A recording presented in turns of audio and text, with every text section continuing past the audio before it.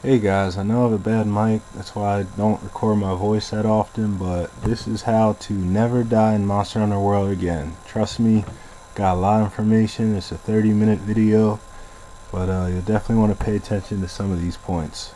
Thanks. So I've got the best defensive or tank builds. I've got every single stat you have to worry about explained. I have the complete guide to get 1,000 or higher defense. And I promise you can never die again if you follow these steps, so stay tuned. The guide is long, but trust me, everything's important. So I'm going over what armor and weapons you need, what you need to upgrade and augment. I'm going over decorations and charms and what stat priority you need. I'm going over equipment choices, consumables, eating and food. I'm going over palico equipment, and then I'm going to do a numbers test and then a field test so you know I'm not lying. Yeah, that part is really fun. So first things first, you have to choose your armor. I'm going to go over each armor and why it's not really good for defense. So I'm starting on Dragon King Eye Patch, and this is one I use in my main build. This is what you need. It's got 70 defense, which is really high, and it has no weakness. Also, weakness exploit is probably the most OP thing in this game right now. It's for offense, but you can use it on this build. So starting off with Xeno'jiiva. Xeno'jiiva is terrible. You're going to be fighting a lot of dragons and they shoot fire a lot of the time, so fire and dragon resistance is needed. This is not the answer to almost any of your defensive needs.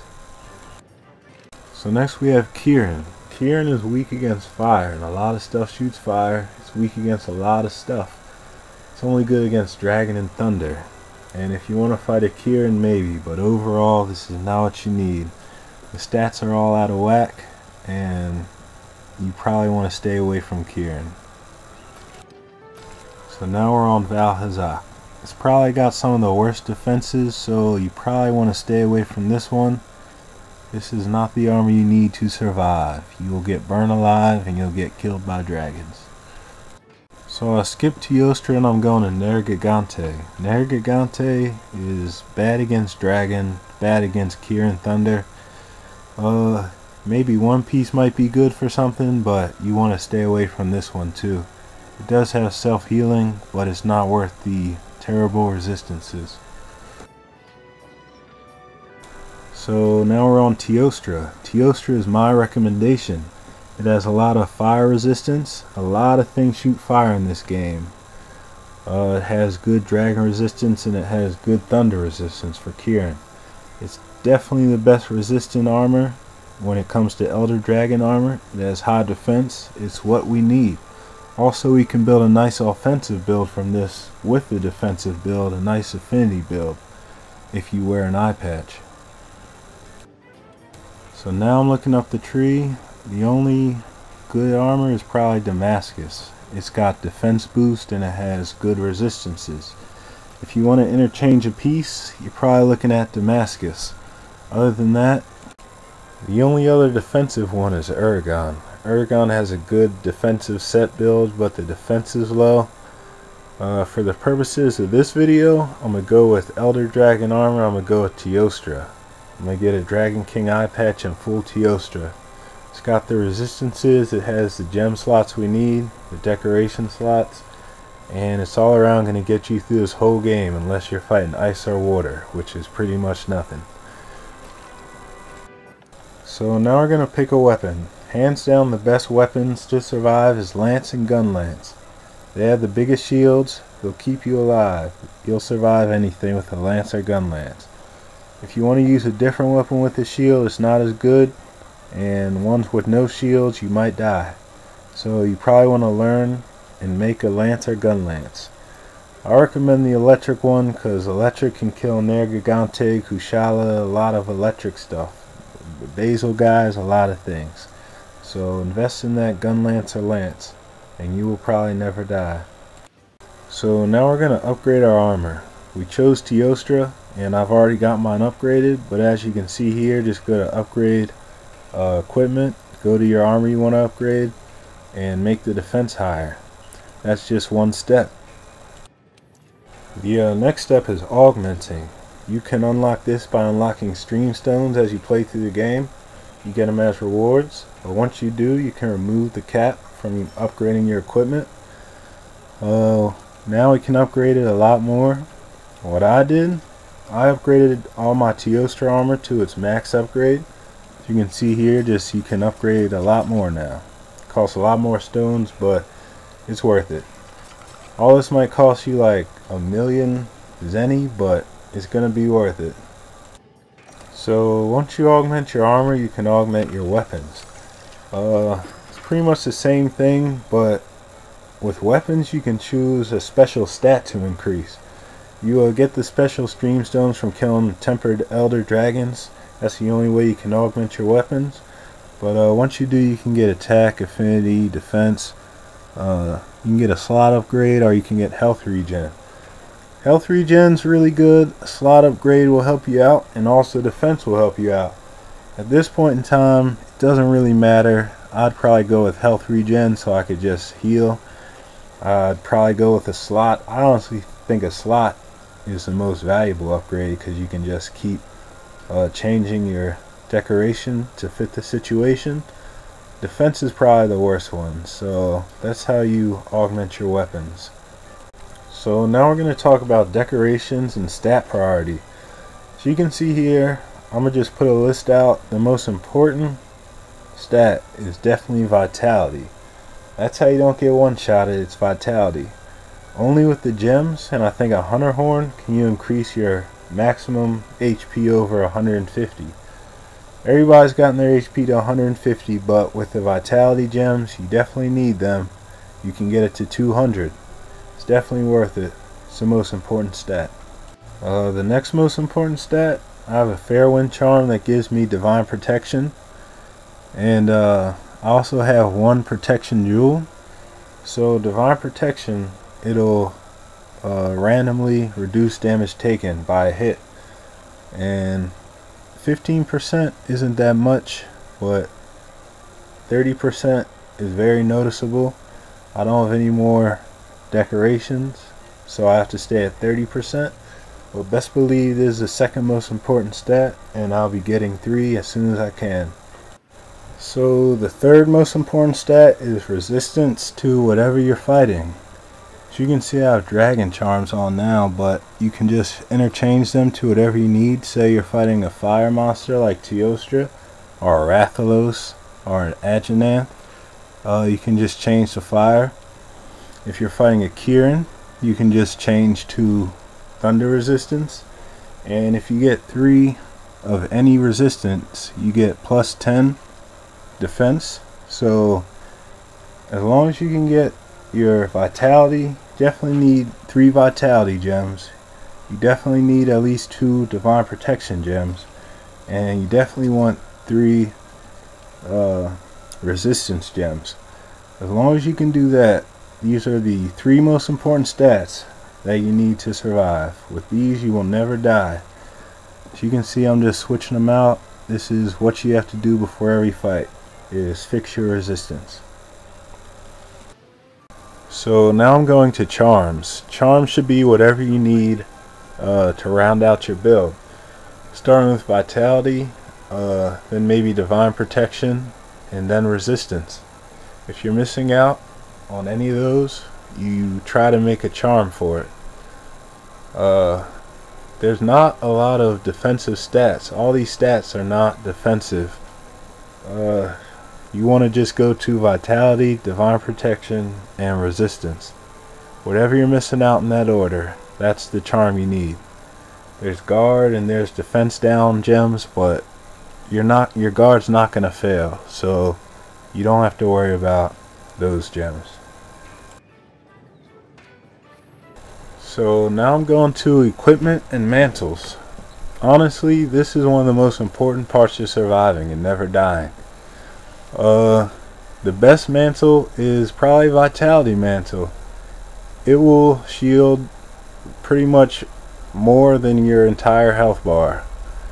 So you can pop it on instantly and it'll save you. If a monster's coming at you, just pop a vitality mantle and you will live. You can just troll because you won't die. So the next mantle, I'd probably go Rock Steady. Rock Steady will protect you from roars, tremors, wind. It'll protect you from pretty much anything, and it'll be pretty much your go-to for your secondary mantle next to Vitality. Trust me, it's really good. But the next one is your resistance mantle. If you're fighting a Kieran, take Thunderproof. If you're fighting a Teostra, take Fire, and it'll keep you alive. The other mantles, they're not too important, but these mantles that I mentioned, they're what you need to survive. So now I'm going to go over items and consumables. The first items you always need are Power Charm, Power Talon, Armor Charm, and Armor Talon. You get these by buying Power Charms and Armor Charms from the vendor in the trade yard, and then you use a Basil Guy's Talon to combine it into a Power Talon or Armor Talon, and then you can buy another Armor Charm and Power Charm, and you can just have both. Roughly you get a 7% gain overall. So now we're talking consumables. Mega Armor Skin. That'll stay on you as long as you're alive. It won't go away. The next thing is Adamant Pills. It'll give you a temporary boost to defense, and that's really good. And the only other thing you can use to increase your defense is Hard Shell Powder. It also stacks with the pill. And if you have all of them up at once, your defense is going to be really high. You can maybe take an immunizer. It'll make your red bar fill up faster, and you'll recover faster. And I guess you can take some max potion, ancient potions, but that's pretty much all you can do in the realm of consumables to stay alive. So now we're talking food. I've got the Tobi Kadashi gun lance, I've got the Teostra armor with the eye patch, everything's maxed out, and I've got 467 defense. It's pretty high. 467 is really high. But now we're going to try a food buff. Also, you can see I have 150 health and I've got 100 stamina. With the vitality gems, it's already at 150, and after I eat, you'll see that I have 200. I've got health boost, divine blessing, and resistance. Everything else is kinda for offense, latent power, and a weakness exploit. But we're gonna try some food. You either get fish or vegetables. Say if you're fighting a Kieran, take vegetables. If you're fighting a melee guy like Nergigante, you take fish. We're gonna go with fish because defense is what we're trying to get up here. And if you ever see perks on the bottom, Defender is one of the best ones. Defender, Riser, they will keep you alive. So after I eat, we're gonna see two things. One, I have 180 health, and I'd have 200 if I had a max potion, and I have 182 defense. Now we're gonna play some number games. The Mega Demon Drug that's gonna stay on, so I'm gonna pop it. I went from 482 to 507. So now we're gonna cycle through our inventory and see what else we have. We have the Hard Shell Powder and Adamant Pills. So we're gonna find the Adamant Pill, and we're gonna see how much that increases our health by. It looks like 656. Now we're gonna pop our Hard Shell Powder and see if we can get it even higher. Alright, that's 676. So that's not as high as it goes. I'm gonna talk about Palico equipment real quick. There's a Shield Spire. I have a guide for that. That'll make your Palico taunt the monster, and that'll keep you alive. But there's also the Choral Orchestra, and that'll play all sorts of buffs. Divine Blessing, all sorts of protection buffs, defense, attack, all that. That'll keep you alive. So as long as we're talking about Hunter Horns, I'm gonna get mine, and I'm gonna do a final test with defense up large and defense up extra large, and I'm gonna find the final number that we can get to by ourselves. So as I play this final test, I'm gonna go over what we did to get here. First we went over choosing your weapons and armor. We chose teostra and we chose gun lance. Then we went to upgrading and augmenting. We got the most defense we could.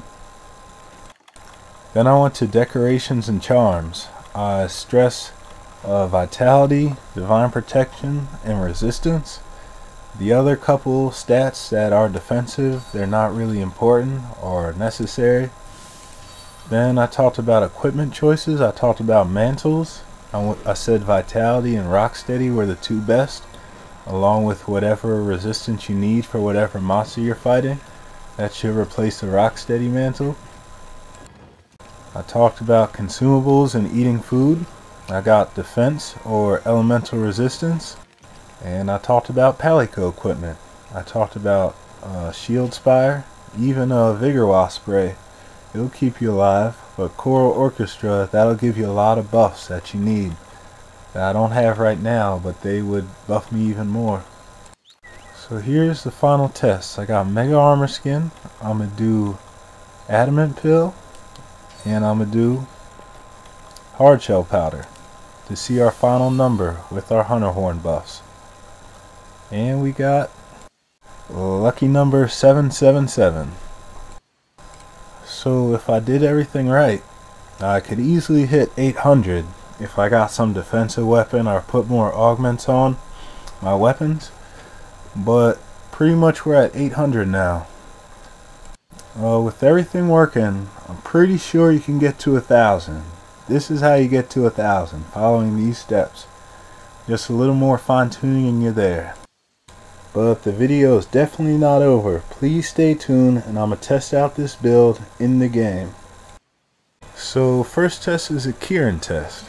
Everybody hates the Kieran. He keeps one-shotting people.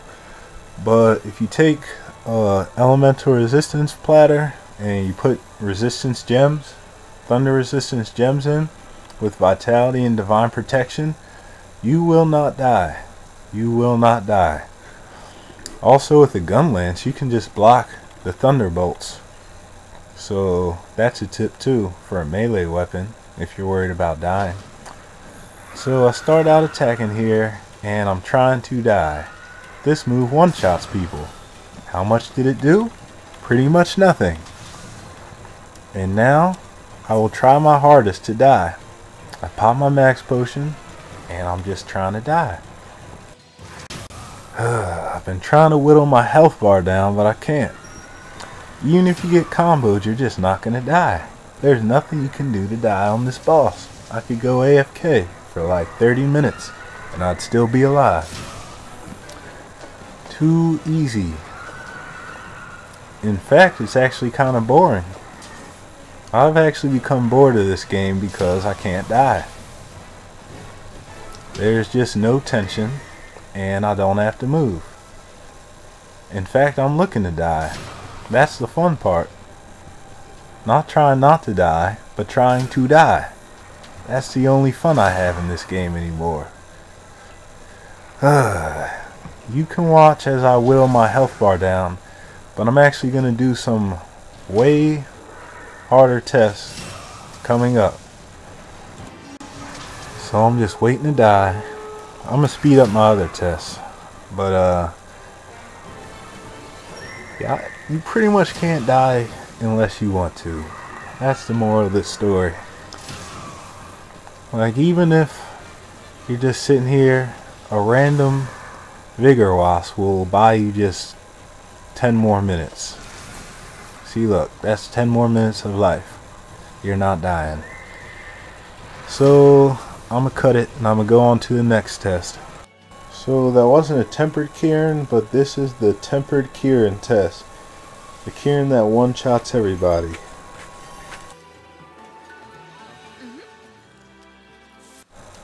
So I found the Kieran, and the only thing left to do is see how much its strongest move does. That move is the move on the ground where the whole lane lines up, so I'm waiting for that to happen. So here it is, the move that one-shots everybody. And it does almost nothing. It wasn't even divine protection. It just does nothing. So now I'm gonna go on to the next test, because as you can imagine, it's gonna take me like 10 hits to die. So we gotta move it along. Yeah, definitely 10 hits. So the next thing I'm testing is Tempered Valhazak. The beam one-shots everybody. But what will it do to me? Let's find out. So I'm just waiting for the beam, full health. Let's see what it does. Will I get one-shotted? No. What's that, like 20%? Even take 2 maybe? Wasn't even divine protection. So let's see about melee attacks. Let's see how many I can take. 1, 2, 3. Yeah, that's a beam, 3 hits. It'll take me about 6 hits to die. I'm pretty sure I'm unkillable, especially because this guy is so slow. Yeah. So I'm gonna do one more test, and that is this smoke bomb that he drops that likes to one-shot people, and it does less than 20%. So yeah, I definitely can't die. I'll just pop a vitality mantle and I'll just troll all day long some more. On to the next test. This one's gonna be harder, trust me. So this is a Tempered Teostra. I'm gonna see if I can tank the supernova explosion. I'm gonna see how much it does. First, I need to fight him for like 2 minutes until he does it, so I hope I get hit. So I have no mantles up, and I'm just gonna take a hit as soon as I can. Come on, come on, come on. Tempered Teostra, no mantle, basically does nothing. It's legit gonna take me 10 hits to die from a Tempered Teostra. So let's see about another strong move, his fire breath. In the meantime, can I die from it? No, not at all. Not even close. So here's the final test. I healed up. Here's a Tempered Teostra Supernova. And it does nothing. I think I can tank 5. Think about it. 5 Tempered Teostra Supernovas. That is how strong this build is. So I did a lot of elemental tests, but I'm gonna do a melee test now. So I'm gonna see how I do against a Tempered Nergigante. First hit, not too bad. He hits really hard. He hits really hard. Let's see what else I can take. So I'm just trolling around while my team dies. I've been trolling behind the scenes before this. But that's another hit. I can probably take like 10 of those. Yeah, legit 10. I can just troll all I want. But here's a final test. This is the leap smash that the Nergigante does. I'm gonna see how much damage it does to me. I think it's his best move. I get hit by it. Yeah, I get hit. So that's with no mantle. I can survive 2 leaps from Nergigante. Most people get one-shotted by 1, but I'll still be alive with 2. It wasn't even divine protection, so I'll definitely survive 2. See, honestly, I was just trolling this whole time, but honestly, all of your tempered Elder Dragon attempts will end just like this one. Just troll the whole way through, and you'll win. As long as your team doesn't die. See, I can just troll all I want. I don't even have to get Nergigante's parts. I already won this whole game. So there's one final test that's even better than any Elder Dragon that will convince you that this build is the best. and that is the Great Jagras, low level. He was our first, and he will be our last. See how disgusting he is as he eats that helpless dinosaur. He is ready for a fight to the death. Let's see how it goes. So the test is, will we take damage? Here he comes. This is the test. And the answer is no. We don't even take damage. Unless we take one from his ultimate move. So that was the final test. By now you can tell that this is the best build that there ever was. And you will never die with it. So I actually went AFK on this fight for 30 minutes and came back and was still alive. And then I beat him. That's how OP this build is. So that is the video. I hope you learned something and I hope you're entertained. I am a new YouTuber. I started this channel as soon as this game came out. This game is definitely the best game that there ever was. I made more than 100 videos just on this game in less than a month. So if you want to check out my other videos, there's a lot of content there. Also, if you could like, comment, subscribe, that'd be really good too. I'm trying to hit 1,000 subscribers. That's my goal. Also, you can share this video if you think somebody else will learn something from it, and I'd really appreciate it. Thanks for watching.